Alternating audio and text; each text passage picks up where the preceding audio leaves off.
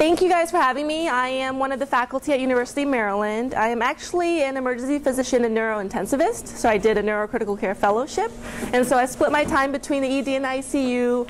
One of my interests is, of course, trying to make neuro topics a little bit more manageable, easily understanding, things like that for our residents, as well as, of course, for EM physicians in general. So this is going to be a little bit in terms of back to the basics, but hopefully I can break down acute non-traumatic weakness for you guys, and you guys can take away some pearls you can use on your next shift.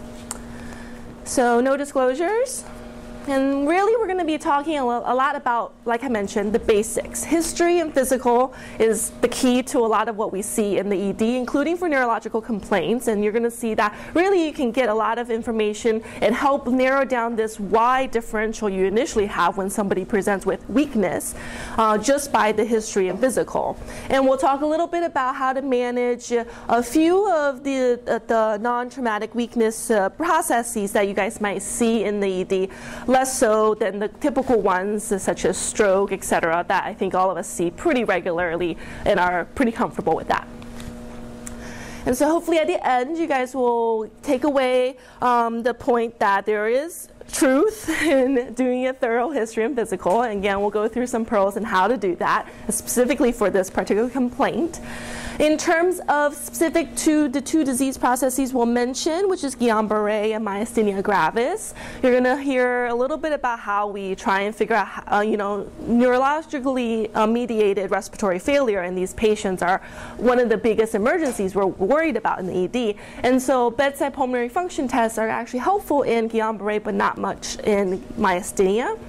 But the myasthenic patients, if you do get them early enough and are aggressive enough using even non-invasive positive pressure ventilation, you can potentially avoid intubation in these patients. All right, so you pick up a chart and it's weakness, and you're probably groaning inside. I do it too. It's okay. Just like if you were to pick up a chart that says dizzy, right? What about weekend dizzy? You're like, all right, I'm done. Can I put this chart back? And so I think a lot of us react this way to such a complaint because the differential is wide, right? There are neurological causes, there are medical causes, and you have to do a neurological exam to try and figure out where the process is. And oftentimes these patients are elderly, so they have a lot of comorbidities. So it really makes it hard to try and figure out what exactly is important and what exactly is an emergency and what you can send out and have them follow up as an outpatient, right? So why does it matter? Well, like I already alluded to, a lot of these patients who present to the ED with weakness are old, and so this older study looked at just the non-specific complaints that come through the ED, including weakness, and they found that the most common causes the people present that are non-specific, and by non-specific it means not your typical chest pain, abdominal pain, headache, things like that. And people present with generalized weakness, feeling exhausted, or recent falls. Those are three most common non-specific presenting complaints to the ED in a group that is quite elderly, as you can see. And a lot of these patients, up to 60%, really had a serious outcome in terms of within the next 30 days. And that this might be an actual life-threatening condition or something that required intervention. So when you do see a patient that presents with weakness, you doing a key, being the key person to intervene, you might save the person from, of course, a potentially bad outcome. So this is why it's important, even though it is big and complicated. But again, I'm going to try and break it down for you guys. So we're going to start, again, back to the basics, which is with the history. And so a lot of times you start very simple. What do you mean by weak, right? And so how many of you guys have, had lectures on, dizziness and Dr. Newman Toker's in terms of his research, etc., about how we're not supposed to ask, what do you mean by dizzy?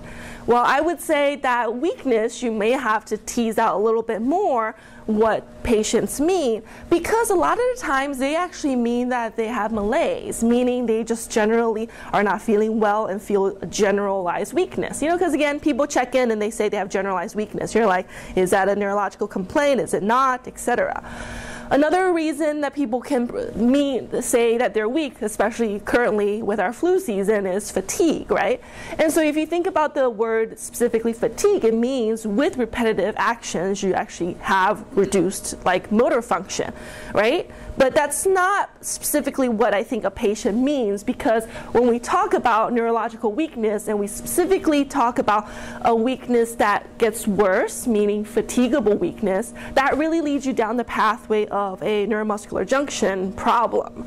And so what patients tell you is one thing, and you, being the clinician, are trying to tease out what they really mean in what they're saying. They may just present and say, I don't feel well, I don't feel right. Again, trying to tease out what they mean from it. They've had falls, etc. Why are you falling? Is it because you actually have a right-sided weakness and therefore you're falling to the right, etc.? Those are all very possible. And then you also communicate with your consultants, right? And we always want to sound intelligent when we talk to our consultants, because it helps you get what you need. And so potentially after you've seen the patient, you're going to have to discuss this maybe with your neurology colleagues. You're going to describe that this patient has a hemiparesis, or maybe a quadriparesis, or are they hemiplegic? Paresis meaning a degree of loss of function, a weakness of whatever extremity or pattern that you're describing. Plegia meaning the complete zero function, right? When people are let's say have a spinal cord injury and they are quadriplegic, that means they have no motor function at all of their arms or legs. So using the right term will help you communicate with your consultants, and then really trying to tease out from your patients in terms of what they mean by weak. All right, and in terms of the nitty-gritty, you guys are familiar with this. A lot of times we do have to figure out the time course, because if somebody presents and they say that, well, the patient was well up until just an hour ago at breakfast, and then suddenly had development of right-sided weakness with a right facial droop, your mind is probably already thinking, okay, this could be an acute stroke, right? Because it was an acute onset, it was sudden, it matches the vascular distribution, and therefore that is high on your differential, and you're going to go down your hospital stroke protocol, etc., to work that up. But what about other descriptions of these symptoms? A lot of other symptoms can be acute too, if people actually have had, let's say, a generalized viral illness that led to some development of lower extremity weakness and tingling. You're probably thinking, this is sounding like you're giving me some keywords, buzzwords about Guillain-Barré. Maybe that's what I'm going down. Things that are more insidious and episodic are probably things that we are not quite going to work up in the ED. You might have to refer out, and that might be things that are, neoplastic related processes, or sometimes it might just even be this is episodes that are happening because they're random and you're thinking periodic paralysis, or are these episodes that are happening that are worse at the end of the day and you're thinking really fatigable weakness again. So again, trying to tease out what do the patients mean and what is the pattern you're talking about. The distribution is important. This is going to go into a little bit more in the actual physical exam. Of course, if the patient has, quote, generalized weakness, you're first trying to tease out, are they weak at all? Or are they just simply having malaise and fatigue like we said a couple slides back? Or do they actually have localized weakness of their arm, localized weakness of their face? Or do they have proximal versus distal weakness that we often think about when we're trying to tease out, let's say, maybe a myopathy, or maybe things like actually a spinal cord injury too. Central cord, classically, you have upper extremity weakness that's worse in terms of your distal hands as opposed to your proximal arms. So these patterns will tell you a lot more in terms of where you're going down to do your workup. Because unfortunately, I think all of us don't have the luxury of doing pan MRIs just for workup of weakness in a patient. And then finally, in terms of other elements of the history, what other symptoms do the patient have? If they're describing, I'm weak and my legs are weak and they're sore, maybe you're thinking in terms of a myopathy. If you're thinking of a weakness that is one-sided with aphasia or neglect, you're really thinking maybe down the stroke pathway, because there's other neurological complaints that's related to the cortex you're talking about. If somebody actually has double vision or also describes difficulty with swallowing, they're choking on their foods, etc., in addition to feeling weak in their arms or legs, you're really going to be going down the path of, okay, is this myasthenia gravis? Is this something that is a brainstem process, especially if it comes on fast? Or is it something that is a progressive, let's say, Guillain-Barré, etc.? And then these are the things you guys all remember from, or will remember for your in-service and board exams, which is, heavy metal exposures, of course, can give you polyneuropathies, rashes. You have to think about dermatomyositis, etc., etc. Okay. Only one slide on neuroanatomy, okay? Because, unfortunately, trying to put the history together and figuring out the pattern of the weakness means you have to figure out where exactly the actual pathology might be. We're not asking you guys to be a neurologist to say it is exactly where, et cetera, et cetera. We're asking you to narrow it down so you know that if this is a process that's involving the brain or the spinal cord or a peripheral nerve or the neuromuscular junction. Because again, you can't MRI, a patient, the entire spine and brain, and then find out that this is actually probably a peripheral nerve process or a neuromuscular junction process, right? We just can't do a shotgun approach in that way.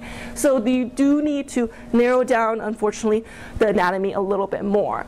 So a quick refresher, like I mentioned, it's just that in terms of what allows us to move, what is our motor pathway, it starts, of course, with your motor cortex in the brain, goes through the brain stem into your spinal cord. There was lots of different tracks in the spinal cord, which you guys don't have to remember, except that as it comes out of the spinal cord is a spinal nerve. That's when, of course, you have the transition between an upper motor neuron and a lower motor neuron. And that becomes important because part of your physical exam will try and help you differentiate what the patient's symptoms matches up with. Again, where does it localize to? Then you're going to have a peripheral nerve, and again, this might be something like a demyelinating process or maybe a direct compression, let's say on a nerve plexus, etc. And then finally, you have a neuromuscular junction, which classically we think about myasthenia gravis or maybe even something like botulism as a cause of people having neuromuscular weakness at the neuromuscular junction. And so trying to categorize it, we think about, of course, the brain and the spinal cord being upper motor neuron. We think about as it exits through the spinal cord into the peripheral nerve. We were talking about lower motor neuron, the neuromuscular junction I mentioned already. And then the final unit that we don't often think about in this whole motor kind of pathway is, of course, it goes to the muscle. So there are, of course, like as I already alluded to, some processes involving the muscle that causes weakness. You might think about muscular dystrophy in those people with a history, or you might think about people who are coming in with myopathy, dermatomyositis, et cetera, et cetera. Okay. What do you need to do on the neurological exam? Well, I would say a complete neurological exam, but really there needs to be a few components that you can't miss. So this is not the patient that comes in and you say, okay, grossly normal, intact, no focal deficit. Because if they are truly complaining of weakness, you're going to have to do a little bit more detail in terms of, how does that particular extremity they're complaining about weakness, how does each of the isolated muscle groups test out. That way you can explain yourself and say, I don't think this is a problem involving the spinal cord or the brain, therefore I don't need to do a workup, I can discharge a patient. And so you do have to look in terms of doing a more thorough exam. The reason you have to do some cranial nerve exams is because we're trying to figure out if this weakness is associated with bulbar dysfunction that we classically think of with myasthenia gravis, or if somebody has, let's say again, right-sided weakness with a right facial droop, you're going to try and localize that to something that is in the brain above the spinal cord because it involves the face. Strength testing, as I mentioned, isolated muscle groups. Reflexes, we'll talk about in a little bit. How many of you guys are comfortable doing reflexes? Okay. How many of you guys have a reflex hammer? Stethoscope, yeah, exactly. Yeah, I know. I just wanted to check my residents too. So yes, please. When people have weaknesses, we do have to do reflexes. It doesn't have to be on everybody, as we'll talk about some caveats to it. Specifically, when you are going down the path of worrying about something like myasthenia gravis, you have to demonstrate, do they have fatigable weakness? You know, do their arms drift down with time? You know, do they have worsening ptosis when you're having them look up with a sustained kind of gaze, etc. You're going to also make a notice of course, of their muscle tone, or if they have any fasciculations, because this is a component where it helps you figure out if it's an upper motor neuron or a lower motor neuron process. And then sensation is important because, especially if you're worried about a neuropathy or a plexopathy or a spinal cord process, you're going to try. That's going to help you figure out, you know, is there a pattern with the weakness and the sensory deficits they're complaining of. Okay. A quick review. This should be a review for everybody. The motor score, there's a reason we use it because it's consistent. And when I talk about isolated muscle group testing, you know, I think all of us do a good job testing upper extremities because we'll have people push-pull, we'll have people, you know, do even wrist extensions, you'll even have people do deltoids. You know, you're good at testing those things. But I find that, unfortunately, my residents, I don't know about you guys, don't tend to do as good of a job in lower extremities isolated testing because we examine them on the bed, and we do take care of a lot of patients who are obese and maybe older and less mobile. So can they really even resist when you ask them to lift up their leg?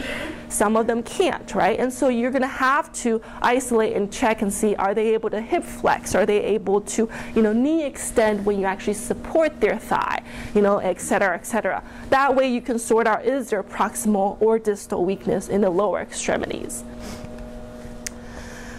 The reflexes, as a refresher, reflexes that is 2+ is normal. Less than that is, of course, decreased reflexes. Higher than that is increased reflexes. I think the key part that I want to point out is a very easy thing you guys can do is check for clonus. You know, sometimes you guys, you know, might be checking a Babinski or etc. in some patients, and you can check for clonus, and you already have an answer if somebody is hyperreflexic.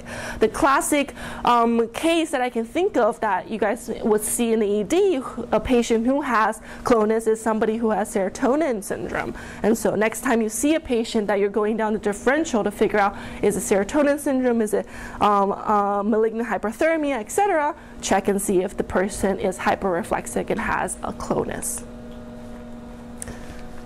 Okay.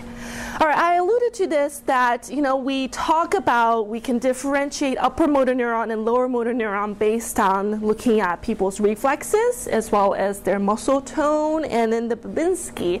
And so this should be a refresher for all of us, which is that, you know, in the upper motor neuron process, so if you think about somebody who has a history of a stroke and they come in, they're a little contracted and they're spastic in that arm and leg, and they also have increased reflexes in that old stroke site. The reason I say an old stroke is because when they present acutely, they don't have that, right? You don't see it. So this is unfortunately tough because we see acute processes and this doesn't help us. So I would say that the only thing that helps us when we're thinking about the general differentiation between upper motor neuron and lower motor neuron is whether or not you can definitively say if somebody has a process that matches a lower motor neuron. Okay, so again, the classic case would be somebody who comes in with ascending paralysis, so areflexic flaccid paralysis, that's ascending. I'm giving you guys all these buzzwords because, you know, and that you go down the pathway of thinking that's Guillain-Barré. And so that is when it's helpful. Okay. A lot of neurology is pattern recognition. That's a lot of medicine. That's a lot of what we do in emergency medicine in general, right? With experience, you recognize a pattern, it helps you fit into a box, et cetera, et cetera. And so when you're trying to figure out where this particular lesion could be, it is trying to think of everything in that context. So I'm going to give you a broad way to think about this, and let me know if it makes sense to you guys.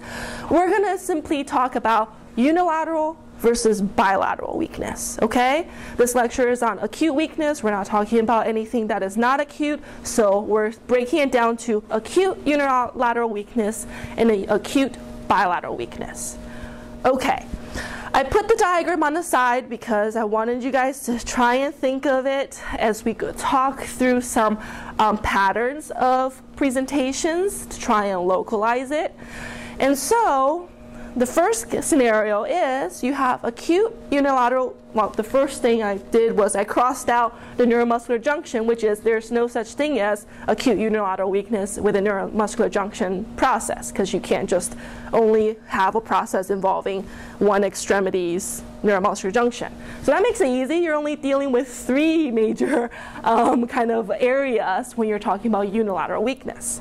Okay, so the first question is when the patient comes in, you're trying to do a general neurological exam, is you're looking for cortical signs. Then this might be asking if the patient understands, can follow commands, tell you your name, etc., because if the patient has aphasia or neglect or apraxia, things like that, they have other cortical signs, right? And this is how you classically think of those people with the classic MCA strokes, etc. Now, obviously, not every stroke comes with cortical signs, because you can get patients with basal ganglia strokes or internal capsule strokes, a subcortical stroke. The catchphrase is the pure motor stroke, right? You only affect your motor findings. And so those patients, you're just looking to see if they have any other symptoms with it. They may not have sensory symptoms with it. They may not have other patterns that isolates to, let's say, a spinal level, a dermatome, etc. And so it's still an extremity weakness, one-sided weakness that fits into a stroke. So cortical signs plus acute unilateral weakness, you're thinking something that's in the brain, and we have to worry about something like a stroke.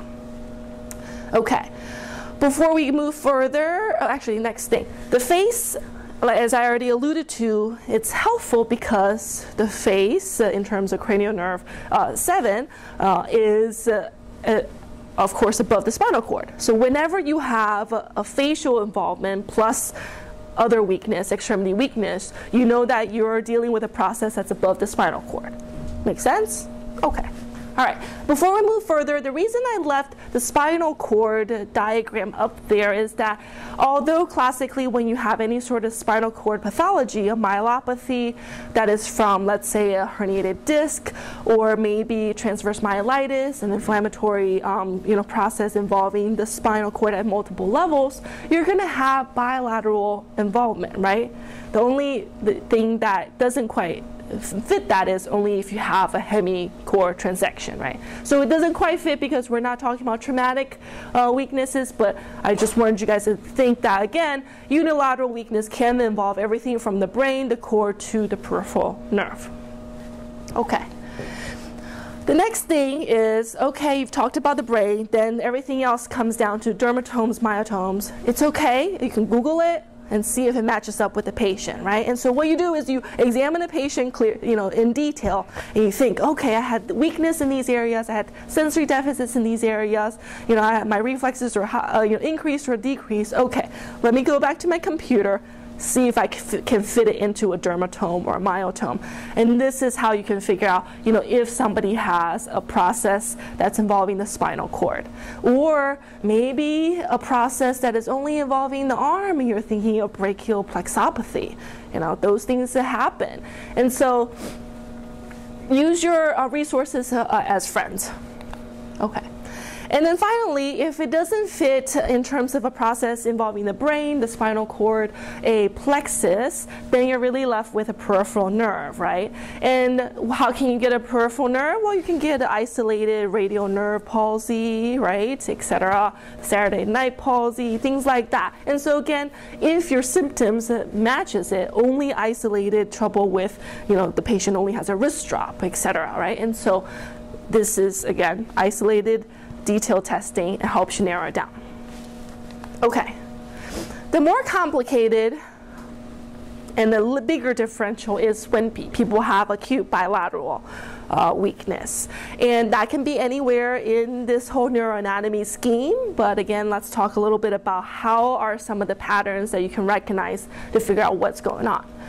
So the only way you can get a change in your mental status and bilateral weakness is somebody has a bad process involving the brain, right? And so this is somebody who is a big ICH with, mass effect, etc. That's why their mental status is depressed. But to have bilateral weakness, then you're talking about something with significant midline shift, or maybe basilar occlusion. Right? These patients are the ones that comes in comatose. You're like, they're not doing anything, but when you do their actual neurological exam testing, you find cranial nerve deficits as well as that they're not really moving their arms and legs, and so you might be worried about a basilar occlusion in the right context of things. Next, you're going to try to figure out, is this something that involves the arms or the legs? Well, because I already also alluded to this, which is when you're talking about the spinal cord, well, classically, when you have anything that's involving your cervical cord, of course, you could have arms and leg involved, and so quadriparesis, or in the category of central cord, you might have more arm than leg involvement. The vice versa, meaning if you have thoracic or lumbar cord processes, of course, you're going to have leg involvement, no arm involvement. So that helps you sort out a little bit of that. Sensory levels, bladder involvement, whenever you have the combination of all those together, then you're thinking cord, right? So my question for you guys is cauda equina an upper motor neuron or a lower motor neuron process?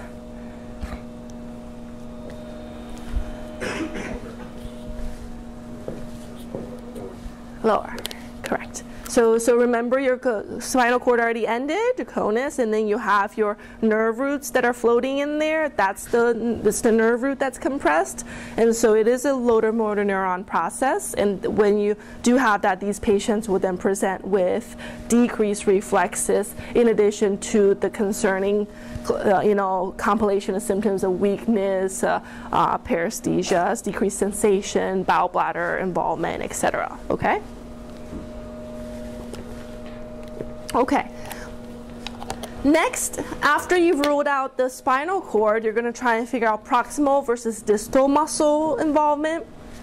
And so this is in somebody that you're trying to figure out. The classic story is somebody who has trouble combing their hair, somebody who has trouble, getting out of a seat, and so they might also complain of weakness in addition to muscle aches. So that's going to really go down the path of myopathies, right? Bulbar signs, I've already alluded to this. Anytime you have bilateral weakness plus bulbar signs, what do I mean by bulbar signs? These are people who have dysphagia, dysphonia, etc. Then you're really worried about either a brainstem process or a neuromuscular junction process like myasthenia gravis. And fluctuating weakness, that even points down the neuromuscular junction even more, especially again if you have fatigable weakness. Okay. So just the schema in terms of how to think about it. Again, as much as neuroanatomy isn't fun for, I think, a lot of people, if you do know and can work your way through it, then it's easy to fit the symptoms into a category and where you need to do more workup.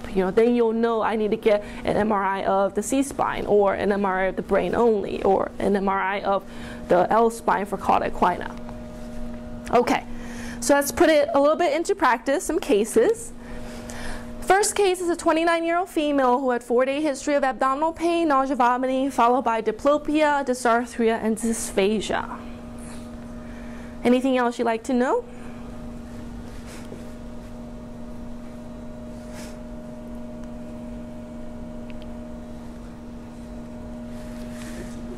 Huh? Is it fatigable? It is not. She says it just has been progressively getting worse. So I'm gonna jump and think that you were thinking of fatigable weakness possibly by the fact that this patient had things like diplopia, dysphagia, dysarthria. So I told you bulbar symptoms, worrisome for neuromuscular junctions, so you ask and test if they have fatigable weakness. All right? Okay. All right. Okay. As I already alluded to, you can think about the bulbar symptoms as the 4 Ds. Dysphagia, dysarthria, dysphonia, dyspnea actually is also on there. And so these are essentially you're affected by your cranial nerves 9 through 12. That's what gives your symptoms. Yes? What's the difference between dysarthria and dysphonia? Good question. Does dysarthria meaning the actual mechanics of speech not coming out correctly? Because classically we talk about people who are, or we often describe people or intoxicated patient as having dysarthria because they're slurring their speech, right? The speech is not coming out clearly, and that's related to these muscles as more the reason for this patient. So these patients have like muffled and nasally voices. But phonation-wise, they can also have a very weak voice related to actually their laryngeal muscles being weak too. Okay, cool, awesome. And so the reason we worry about bulbar weakness and bulbar symptoms is because sometimes these patients can actually have so much pharyngeal weakness that it can collapse and lead to transient airway obstruction. Or they can have aspiration risks, of course, and so that is a concern for these patients, and that might lead you to figure out if they actually need to be intubated for airway protection, etc. So assessing these patients, aside from cranial nerves 9 through 12, you're going to also check out the rest of the cranial nerves. And so that includes looking for ptosis, looking for extraocular movements, and you can look and see if the patient can do a sustained up gaze. And so what you do is you say, okay, look up, look up, look up, and they keep trying to look up, but then their eyes will kind of drift down and their ptosis will get worse. I'm describing somebody who has fatigable weakness from myasthenia and limited up gaze due to that. They can have other weaknesses, bifacial weaknesses, and so they might have ptosis, but you actually see a lot of their eye because their lower face is actually weak, right? You see a lot more of the whites of their eyes down on the inferior portions, and we already talked about how they can have a dysphagia with that too. Okay. Another scenario might be you have somebody who has a history of hypertension, CHF, COPD, who has a fever, productive cough, and dyspnea on exertion times 1 week. Fits our current EDs, I'm sure, right now. Seen in urgent care 5 days ago and given a prescription for Levaquin, and her symptoms is not getting any better. It's actually getting worse, so she comes to the ED now. So any questions or anything else you'd like to know about this particular case?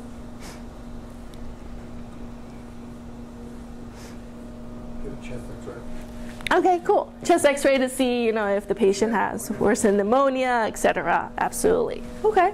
All right.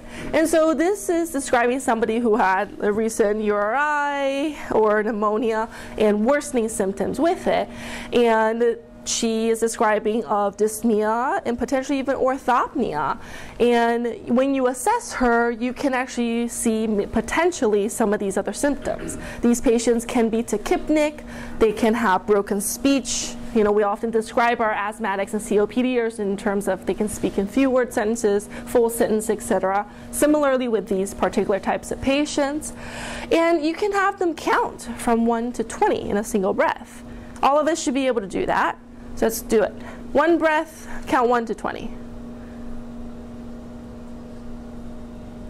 Silently. Okay. But hopefully you guys can all do that. This is a quick bedside assessment of a patient's vital capacity. So you should be able to,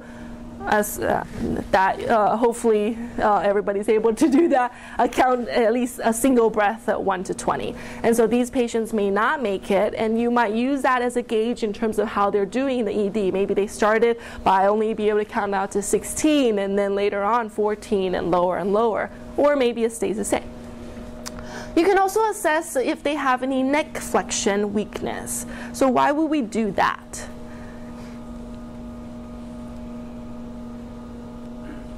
What do the neck muscles have to do with somebody who's complaining of dyspnea?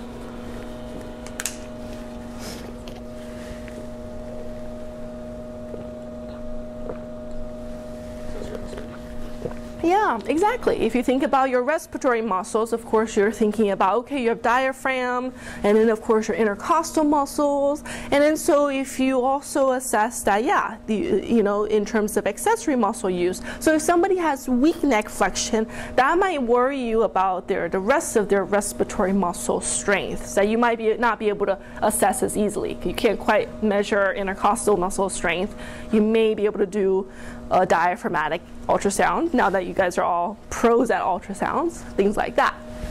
And then you might also see that they might have some paradoxical breathing, meaning abdominal breathing. And so what I'm describing here is somebody who has, oftentimes we see these in our, again, asthmatic COPDers who have respiratory distress. And specific to that, we put in a few things in assessing kind of their neuromuscular strength, their single breath count, as well as their neck flexion, as a way to get a sense of, do this patient have impending respiratory failure? So I was alluding to right at the beginning that oftentimes we might assess a bedside pulmonary function test in some of these patients with neuromuscular respiratory failure. These are your patients with myasthenia gravis or Guillain-Barré. And the reason we do it is, it gives you a trend, right, that you can figure out, are they going down the wrong way with their single breath count and these numbers that you have to think about intubating them.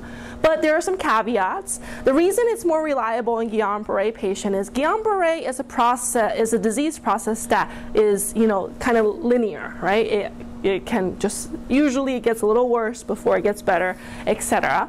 Now, whereas myasthenia is a fatigable symptom, so they're going to have fluctuations. And so to be able to do these tests, it's very much patient, effort dependent, of course, respiratory therapy dependent too, right? And so for Guillain-Barré, if you see that the trend is getting worse, then you know they have impending respiratory failure, they need to be intubated, etc. With myasthenic, trending it is just not as reliable. On top of that, if people actually have, let's say, facial weakness, and they can't really get the seal around the apparatus, then they can't really do the test well. And so usually we would only do this really for the patients who with Guillain-Barré. So some cutoffs that you might remember or may remember for your in-service and board exam is the 20-30-40 rule. If you have a forced vital capacity that's less than 20 cc's per kilo, negative inspiratory force that's less than 30 centimeters of water, or we rarely do the maximal expiratory pressure, but if you were to do that less than 40, then these people have essentially impending respiratory failure and need to be intubated. Okay. All right. Well, what about an ABG or VBG?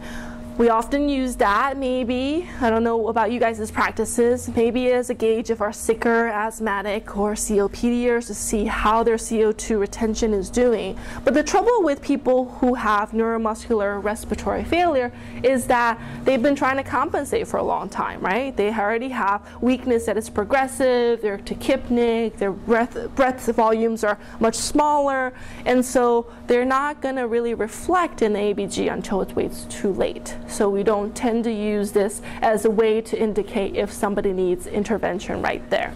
Their clinical symptoms and their progression, how fast it is, the trend they are doing, is going to give you the most information.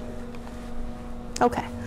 And then another scenario is you have a 22-year-old male who has shortness of breath and initially had an onset of back pain and since then has had numbness, weakness, and tingling of his legs and arms. Anything else you'd like to know about his case?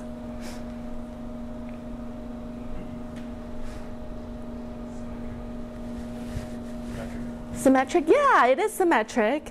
And so this has been progressive, started in his legs, now involving his arms. Oh, okay, great. He would say, now that you mentioned it, I do feel like, I'm not going to the bathroom as much, but when I do, yeah, it seems like I have to wait and try and pee it out a lot more. Recent illness, yeah, I had a diarrheal event, 2 weeks ago. It is not. He just notices that it has been affecting his legs and then his arms. Yeah.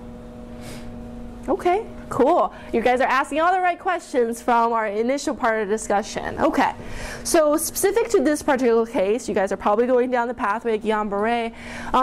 The fact that Guillain-Barré can affect, of course, your peripheral nerves in many ways, polyneuropathy, it can also affect your autonomic system, right? And so these people can actually have dysautonomia in terms of extreme hypertension, hypotension, tachycardia, bradycardia. Sometimes it makes managing these patients really difficult, especially if you're talking about needing to intubate them, etc.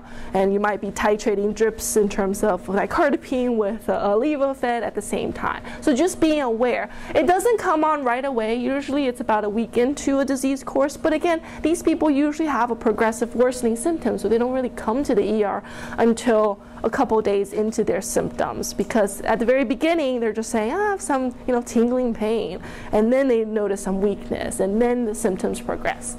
And so that's something to consider. And related to that, they can have urinary retention, ileus, etc., which compounds the parasympathetic effect that when you actually have retention and ileus can give you. Okay, so a little bit about the 3 cases and how we manage it. So the first case we talked about abdominal pain, nausea, vomiting with some bulbar symptoms, and also has some mouth dryness and constipation, and ate some home canned vegetables. So what is this? Botulism. Okay, we don't see this often, but if you were to see a patient like this, you might notice that they have bilateral ptosis, ophthalmoplegia, bifacial weakness, upper extremity weakness, and absent reflexes. Essentially, you have a toxin that inhibits the release of your acetylcholine at the neuromuscular junction, and this is classically described as a descending paralysis. Okay, again, bored, easy stuff. Respiratory failure can occur off pretty fast because guess what? You have less nerves to go through before you get to your actual respiratory muscles. And you want to avoid things like magnesium citrate as well as sulfate, because those can worsen in terms of the neuromuscular weakness that these patients have. Okay? All right. The second case, we talked about a recent URI or pneumonia treated with Levaquin, but had worsening of the symptoms. And maybe in front of you, they actually have also bilateral ptosis, inability to sustain upgaze, fatigability, and then also a paradoxical breathing pattern. So what is this? Myasthenia? Yeah. Okay, and so the reason we talk about myasthenia specifically with this case is that, well, first as a reminder, you have an antibody to your postsynaptic neuromuscular junction, so your acetylcholine just simply can't bind, and that's why you have these symptoms. You treat it by giving more acetylcholine, like or pyridostigmine is what these patients are on at home, so that they have more to try and act at the neuromuscular junction. The very key point is fatigable weakness, right? Because as you're activating those junctions, you're going to have less and less in terms of acetylcholine to work. And so this is the pathognomonic for myasthenia. Regardless of whether it involves more of the bulbar muscles and symptoms or more peripheral symptoms, the whole myasthenia versus Lambert-Eaton thing. Just remember fatigable weakness.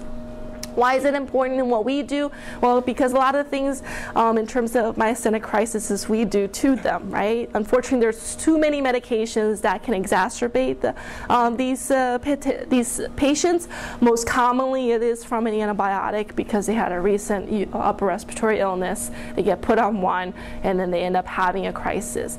The one caveat is that patients with a known diagnosis and a long history of myasthenia, they're actually really aware of how to manage their symptoms. So when they find that their weakness is getting worse, they might increase their pyridostigmine, and then you end up having a cholinergic crisis because too much of acetylcholine in that way, and also leading to a lot of symptoms. So you have to figure out your kind of dumbbells, etc., way to figure out whether somebody's having a cholinergic crisis or a myasthenia crisis. Another thing I want to point out is corticosteroids. Oftentimes we use steroids to treat myasthenia, and so these patients who are treated with steroids will actually get worse before they get better, and these are often the patients who are more necessary to be admitted to a higher level of care, specifically for that reason.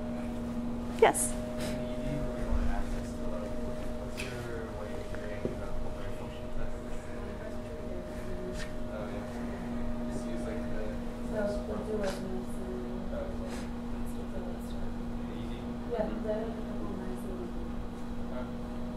Cool. You guys have respiratory therapists that'll help out with that?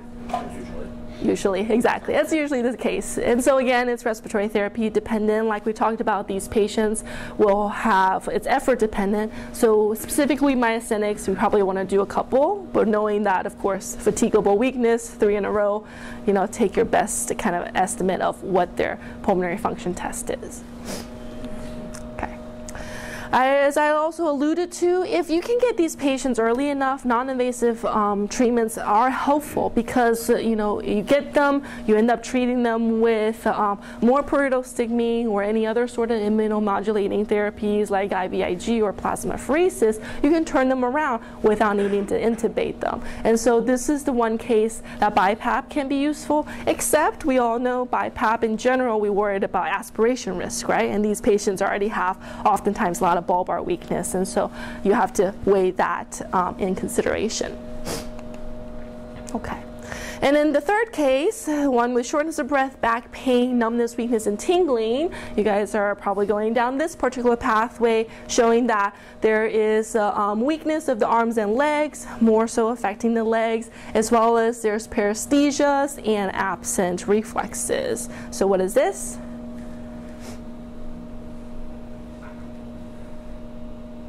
Guillain-Barré, right? We had talked about how one of the questions you guys had asked for this particular case was there any preceding illness? And so oftentimes preceded by a viral illness, most commonly on your boards, Campylobacter diarrheal illness.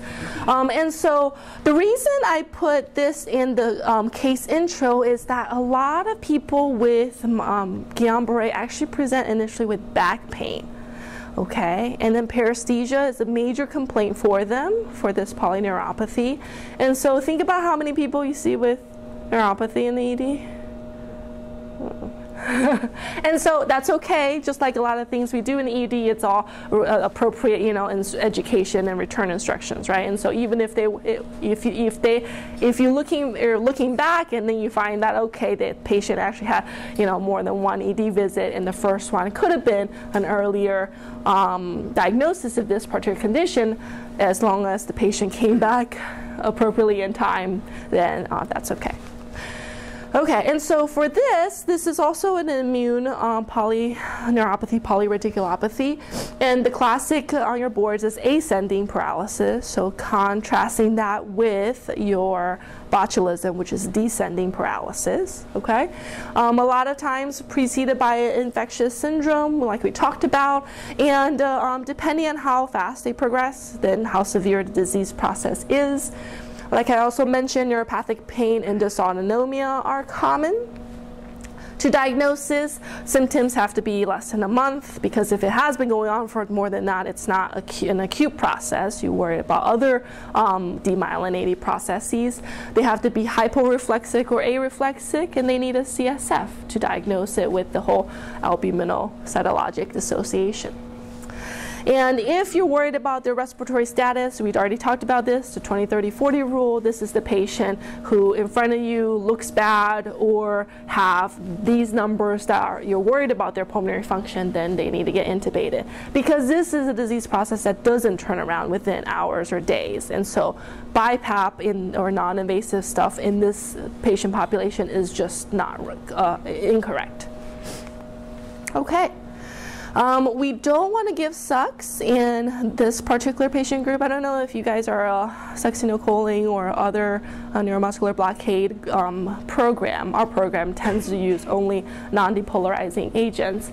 But specifically for this is, again, people tend to present later with Guillain-Barré, and so you do worry about the fact that you have these muscles and synaptic junctions that are not being activated. steroids are not helpful in these patients. Okay. And then finally, how many of you guys have heard of emergency neurological life support? Oh, cool. Awesome. Yeah. And so it's something that is relatively newish the last couple of years. The idea is that there's, and I think now we're up to 15 protocols for neurological emergencies, including things like stroke, TBI, etc. But acute non-traumatic weakness is one of them. A lot of what they recommend is stuff that you guys already know in terms of what to do, but I find two particular things to be helpful in these protocols. One, separate than obviously a protocolized way to approach these things. One which is kind of a checklist for the first hour. These are all designed to be how do you take care of a patient within the first hour of a neurological emergency. And then another one is actually a communication checklist, which I find very helpful because those are the exact questions I ask on the line when somebody's calling me for a transfer. And so specific for acute non-traumatic weakness, we already kind of went through this. Obviously you have to figure out and assess the patient in front of you in terms of the ABCs. You're going to have to characterize the weakness by your detailed exam, and based on that, try and localize and figure out a differential for that. In terms of workup, obviously we always want to remember glucose in any neurological complaint because hypoglycemia can present with a focal weakness in a lot of patients. But other than that, electrolytes, right, for people to rule out things like periodic paralysis, etc. And you might even consider things like thyroid function testing, CKs if you're going down the path of myopathies, or ESR, etc. for things like dermatomyositis, etc. And then again, once you figure out what disease, what area of the motor pathway you're really dealing with, then it helps you figure out which imaging the patient needs, right? Rather than, unfortunately, the pan MRI for the nervous system doesn't exist. Okay. All right, so hopefully that gives you guys a little bit in terms of how to approach these patients, again, who can be quite undifferentiated when they first show up in the ED based on the history as well as the physical. To break it down, I like to do it by unilateral versus bilateral weakness. And specific to neuromuscular respiratory failure that we can see with myasthenia gravis and Guillain-Barré, pulmonary function testing is helpful for Guillain-Barré, whereas non-invasive ventilation can be helpful in myasthenia. So questions? Yes? I'm paying attention to the last point, but I just had a couple of questions. Yeah. I know there's a difference in the way that you dose some of the medications for patients who plan on intubating who have myasthenia. Are there special considerations for those who have Guillain-Barré? Like, do you have to dose on things? Or? Not specifically. The only thing is that you don't use the succinylcholine. Exactly, yeah, but not specifically for Guillain-Barré. Right. Yeah, because you're not dealing with a neuromuscular junction where you're trying to block it for Guillain-Barré. But yes, but to recap in terms of I think what you're alluding to, which is for myasthenia, if you're intubating them, if you're using succinylcholine, you need to give more. If you're using anything else, you need to give less. Cool. Yes? Regarding the blood gas for someone who's with weakness, are they typically in a hypercarbic state because they're hypoventilating, or are they like more of a kind of an altitude type state because they're not getting enough oxygen and then a little more hypoglycemic? They're usually compensated until, so when you do see hypercarbia, it's often too late. Because for people with myasthenia that have known diagnoses, and they often have a lot of fluctuations in their respiratory status from day to day, etc. Yeah. Okay, cool. Yes? Something we see a lot is paresthesias without other findings. Yeah. Kind of being just is it nothing? That's true. Worth, working it up, could it be early sign multiple sclerosis? So give me some recommendations regarding patient coming in with numbness, perhaps one side, both hands, and how you work those up. I think again, it's doing in terms of paresthesia workup is similar in that you're trying to figure out, is this something we're dealing with a peripheral nerve like neuropathy? Are we dealing with something bigger like a plexopathy or even a spinal nerve radiculopathy type of symptoms? And so it depends on where you localize to in terms of how to work it out. But I think they're less emergent in the sense that, of course, without motor dysfunction, you have some leeway in not having to work it up as thoroughly. But it does take telling the patient and making sure they have the right follow-up. Yeah, it is tough. The tinglies are the third category of things that we groan when we pick up a chart. Awesome. Any other questions? Awesome. Great. Thank you again.